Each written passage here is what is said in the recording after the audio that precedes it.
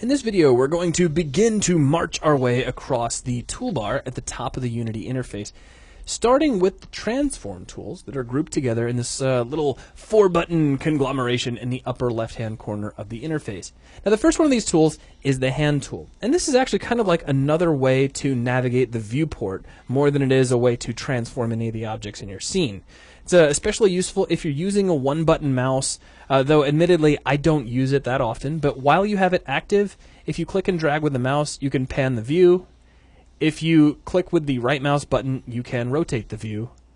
And if you scroll with the mouse wheel, you can zoom in and out. So you still kind of have access to all of your various navigation systems here inside of the viewport using the hand tool. It's also kind of a way to keep you from accidentally selecting things when you don't want people to. Like, before you hand control of your Unity off to somebody else who's going to look at something in your scene, you might want to hit this so that they don't accidentally nudge something.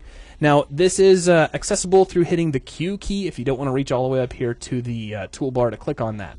Now, the next tool over is our Move tool. Now, I'm going to take us right back down to our campsite. And I'm going to click on this little bench that's hiding over here. So let's grab the Move tool, which is analogous to the W key. If you don't want to click on something in the toolbar, you can hit W. And then we can click on this bench, and you can see we get a little tiny Move gizmo.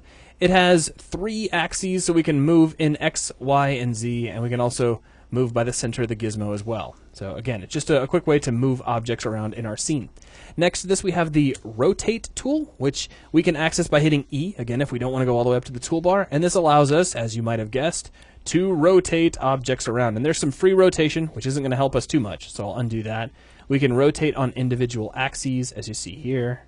We can rotate around in Y if we want to put the bench a little closer to the tent, that sort of thing. And we have the Scale tool, which is going to be the same thing as tapping the R key, but we can click on it here, and we have a scale gizmo for scaling up in individual axes or scaling up and down uniformly. So that is a quick look at the transformation tools, which are located here across the top of the toolbar, and that is going to wrap things up for this video. Thanks a lot.